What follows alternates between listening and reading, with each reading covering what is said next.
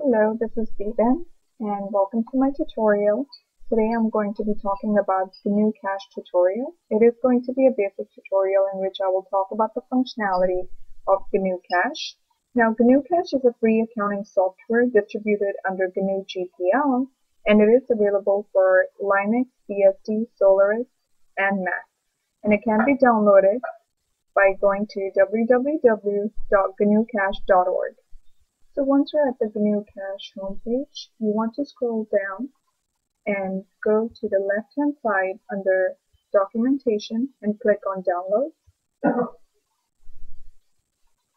Now we're going to click on the download link. Select the appropriate version for your Windows operating system. I'm selecting the Microsoft Windows XP Vista 7 option. And this will take me to the SourceForge website, and the download should start shortly from that website. So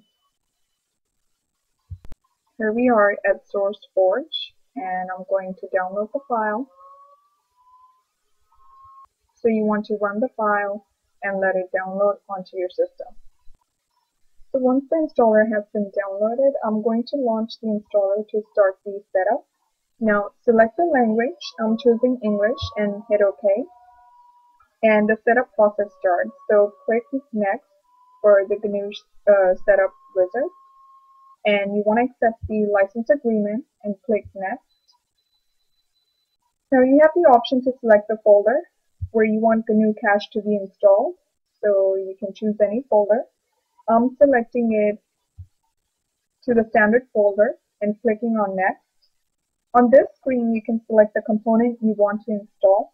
I'm selecting the full installation, and you also have the option to do custom installation. So click Next, and on this screen you can select a folder in which Start menu item will be created. The default is GNUCash, and I'm going to leave it as is and click on Next. On this screen, you can choose where to put the shortcut to launch your GNUCash, and I'm selecting mine as desktop icon and the start menu link, and click Next and then hit install. So once you see this window, it's completing the GNUCash setup wizard, and you want to hit on finish. And by now you should have an icon of GNUCash on your desktop, and go ahead and click on that to launch your GNUCash. When you launch GNUCash for the first time, it prompts you to create a new file in which GNUCash will create your account. GNUCash can have multiple files. For example, you may want to keep your business files in one account and personal files in another. So I'm going to click Forward to create the file, and then select the currency to be used for the account. So here I'm selecting US dollars, and you have a list of options, and click Forward. So now it gives me an option to select a purpose for creating the account. So these are all my account types. So for example, your purpose could be something as simple as a checkbook or business account, or it could even be child care expenses. So you can select your purpose, and GNUCash will automatically create accounts needed for your purpose. And you can have more than one purpose, in which case you will just check all of your purposes. So my purpose is business, and I'm going to select business account and make sure I haven't selected anything else. So business account, and click Forward. Now the next screen, you can change the account names. So I can go on this account's name and double click, and I have the option to edit and change accounts receivable name. And I can also input their opening balances on the right hand side. So let's say I have $5,000 in my savings account. So I'm looking for savings account. I double click on the right hand side and I input 5,000 and hit enter. And I have $10,000 in my checkings account. So same thing, double click on the right side and enter $10,000 and hit enter. So now we click apply to create the account, and GNUCash prompts you to save the file that it just created for you. So I'm going to hit apply to create the new account, and this pop-up window will come up, and I'm going to save mine as business account, save as.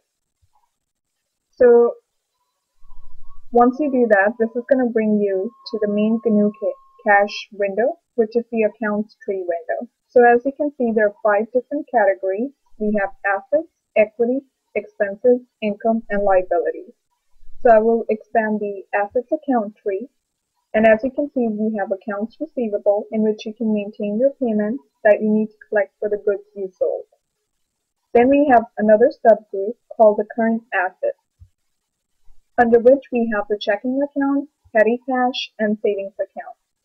So as you see, the opening balances are already there. We have $5,000 in savings and $10,000 in checking in my current assets account. Now I'm expanding the equity accounts group, and as you can see, the total of checking and savings account opening balances has been credited to the opening balances account. And equity accounts represent the money which has been invested by the owners of the business, as compared with liabilities, which is money borrowed from others for the business. So all of the money collected from equity and liabilities is used to buy assets, which means that some of our equity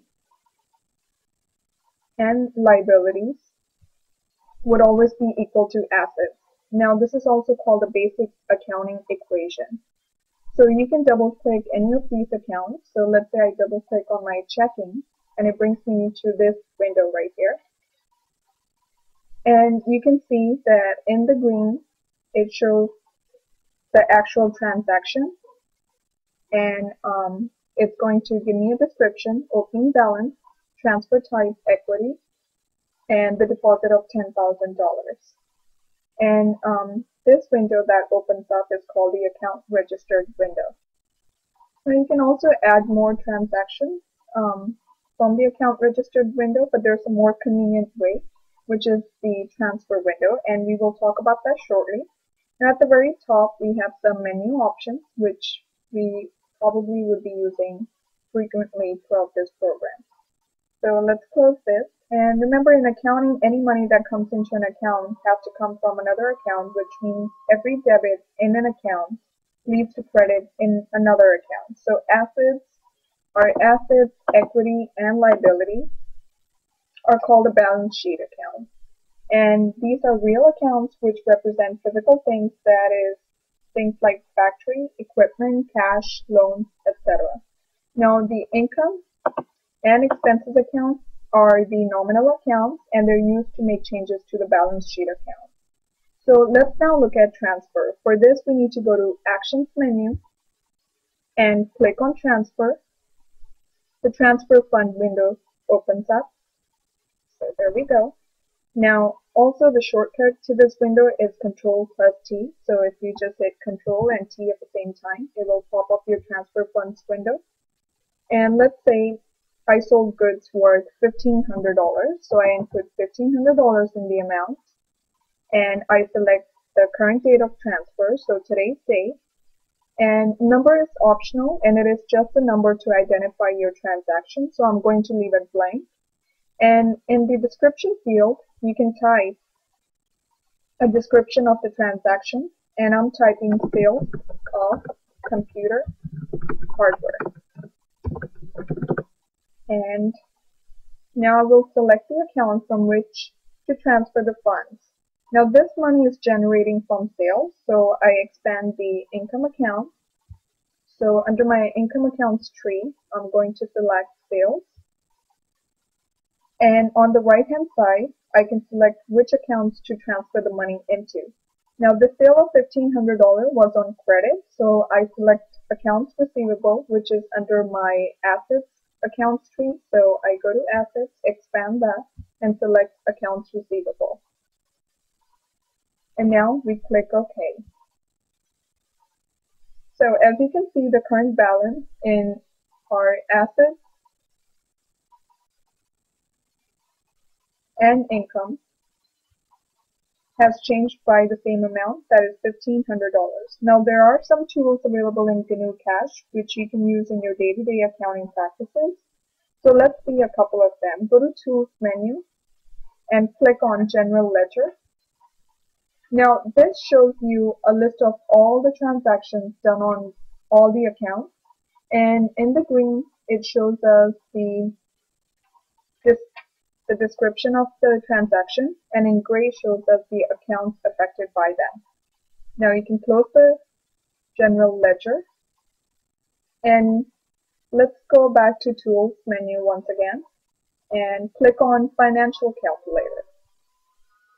Now Financial Calculator is good for calculating time value of money. So you can put the payment period, interest rate, present value, periodic payment, and the future value and calculate that. So we can close this for now. Now GNUCash also allows you to generate financial reports, and all the report types are available in the Reports menu. So we go to Reports and let's go to Assets and Liabilities.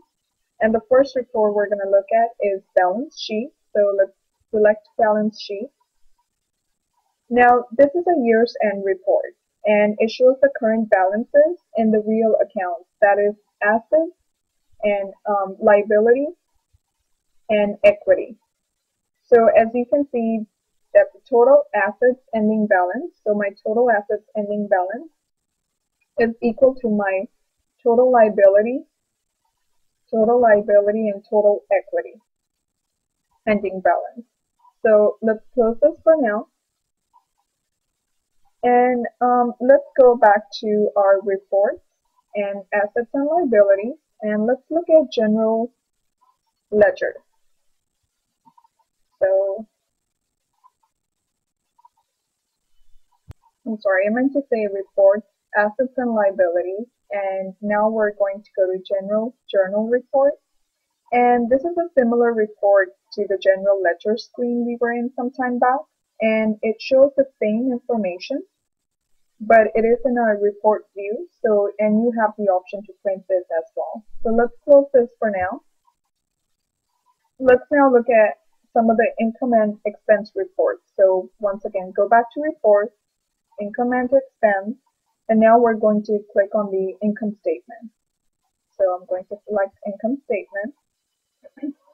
And this report shows the ending balances in all the income and expenses accounts. So income accounts are listed at the top, while all the expenses are listed at the bottom of the report. Now at the very end of the report, it shows the net income, the net of income and expenses, which is your net income. So my net income for the period is showing all the way at the bottom after the expenses and the